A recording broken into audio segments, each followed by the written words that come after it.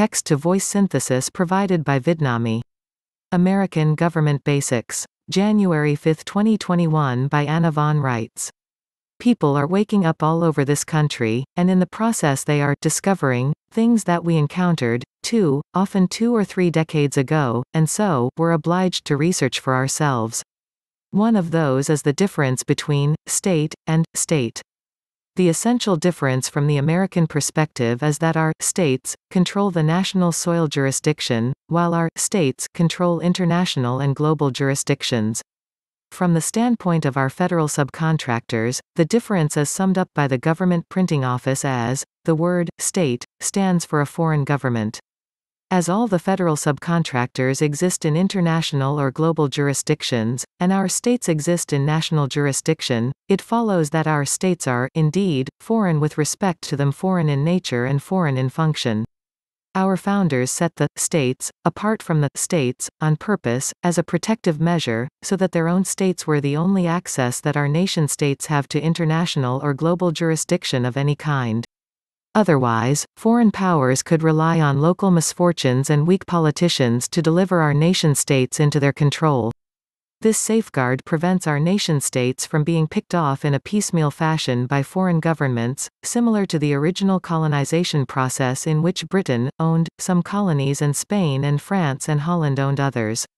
They could then break apart our states and begin a new process of, in this case, corporate feudalism, on a county-by-county basis.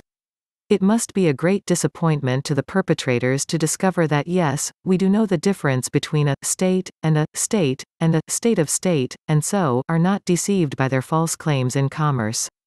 We also know our own history, and know that the contracts of foreign territorial and municipal, state-of-state, organizations pretending to act as our agents without explicit grant of specific delegated power, and also pretending to be trustees of our assets in our purported absence, are null and void.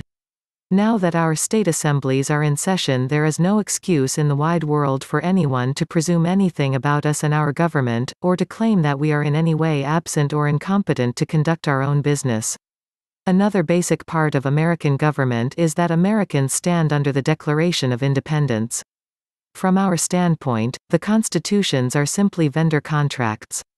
Our American state-of-state organizations that were members of the original Confederation of States set up the Federal Republic to act as one vendor in receipt of delegated powers. This arrangement fell apart in 1860. Another vendor was the British territorial government, and a third vendor was the Holy Roman Empire. These foreign federal workers were defined as 3 separate categories of citizens, United States citizens, U.S. citizens, and municipal citizens of the United States.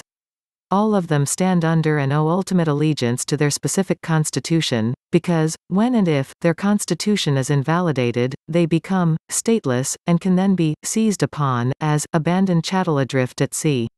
The same is not true of birthright Americans for obvious reasons. Our states are not, and never were, states of states, and we don't stand under any constitution, so none of this nonsense taking place in international or global jurisdiction pertains to us, and it certainly does not pertain to our assets.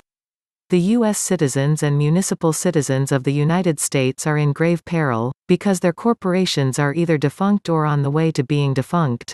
This severs their assumed contract and leaves them, 1. unemployed, and 2. without any sovereign political status, and 3. no excuse to be here on our shores, as they are no longer providing us with essential government services. They are, in effect, governmental services providers, without a current contract to serve our government. Mercenaries adrift.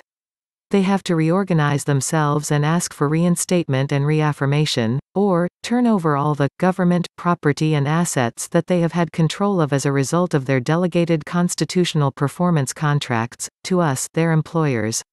It would be like loaning your lawn mower to Joe next door, so that he can mow your lawn, a service for which you loyally pay him. Then Joe next door goes bankrupt and suffers other reversals so that he can no longer mow your lawn. He self-evidently needs to return your lawn mower, so that you or someone else of your choosing can do the job. In this case, the guilty corporations need to be dissolved and their debts satisfied without any phony claims against the assets of their employers, and then, the principals responsible need to make amends, and in tandem with these measures, the American employers need to mow their own lawn until other arrangements are made. It's possible that once the cat is out of the bag, and the principals are squarely faced with their malfeasance, the banks and parties responsible will drop all pretense of having any custodial or other interest in ourselves and our property, and settle their differences. With reconstruction and restoration of our entire lawful government in place, such a situation could not again transpire. Until then, our states are in session and are competent to conduct our business, and they have every right to do so.